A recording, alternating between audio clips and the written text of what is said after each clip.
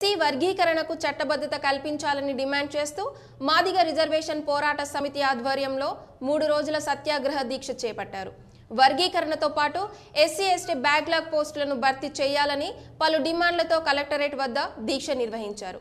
AP MRPS రాష్ట్ర జిల్లా అధికార ప్రతినిధులు తిరివీధి బాబు మాదిగ, అట్లూరి వెంకటేశ్వర్లు, మిరియం శ్రీనివాస యాదవ్ తదితరులు పాల్గొన్నారు.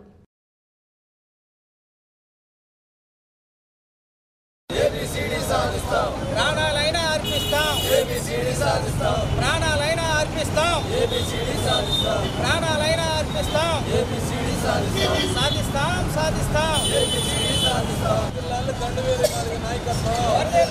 ప్రాణాలైనా అర్పిస్తాం, ఏబిసిడి సాధిస్తాం, ప్రాణాలైనా అర్పిస్తాం.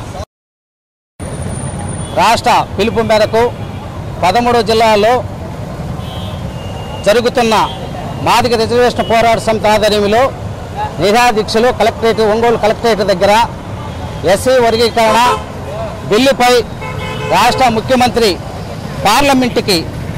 పార్లమెంటు ఢిల్లీకి అఖిల పక్షాన్ని తీసుకెళ్లాలని ఏపీ ఎంఆర్పీఎస్ డిమాండ్ చేస్తుంది.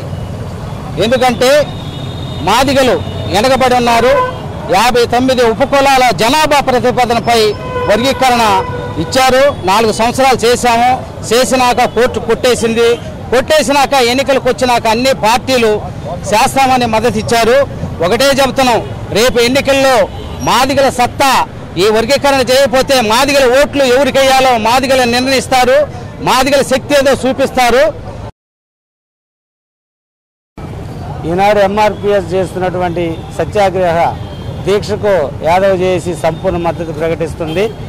వారు చేస్తున్నటువంటి మొదటి డిమాండ్ ఏబిసిడి విభజన, రెండవది మాదిగ కార్పొరేషన్ ఏర్పాటు చేయాలి, ఎస్సీ దొంగ సర్టిఫికేట్స్తో ఉన్నటువంటి వారిపై పూర్తి విచారణ జరిపించాలనేటువంటి డిమాండ్తో ఒక అఖిల పక్షాన్ని ఢిల్లీకి తీసుకెళ్లాలనేటువంటిది ఎంఆర్పీఎస్ డిమాండ్.